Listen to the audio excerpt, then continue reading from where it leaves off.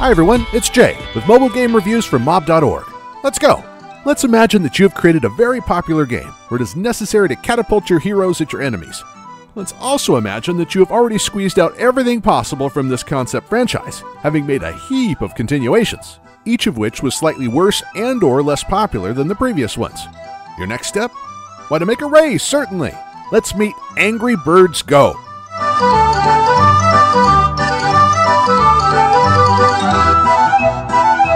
I have to tell you, I thought that a transfer of perennially two-dimensional characters into a three-dimensional world, and no good race would do without it, would turn out to be a whole lot of suck. Well, like The Simpsons in the game Hidden Wounds. But hey, nothing terrible happened, and the graphics in principle are quite similar to the ones we saw in other games of the series.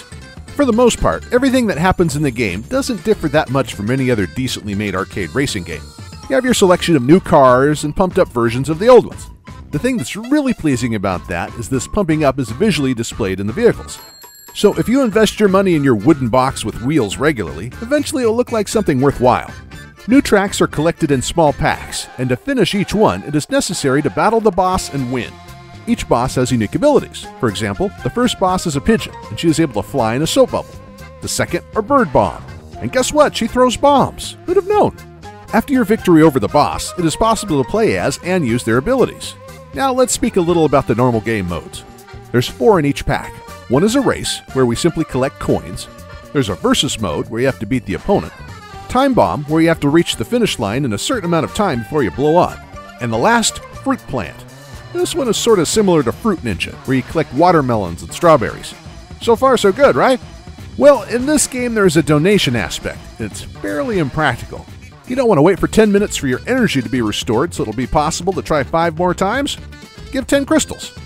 You want an awesomely cool car? $50 ought to solve that problem. It would be fine if there's a variety in the game, but no. Essentially, only the bosses differ, and you can't get them through experience alone. Donate or race hundreds of times and you'll eventually max out your car. To sum it up, the game is good enough, but you can see that the authors are desperately trying to milk a successful brand for every penny they can, and don't even try to make something really cool or unique in the process. So in the end, instead of milk, you're really just left with a huge pile of pigeon droppings.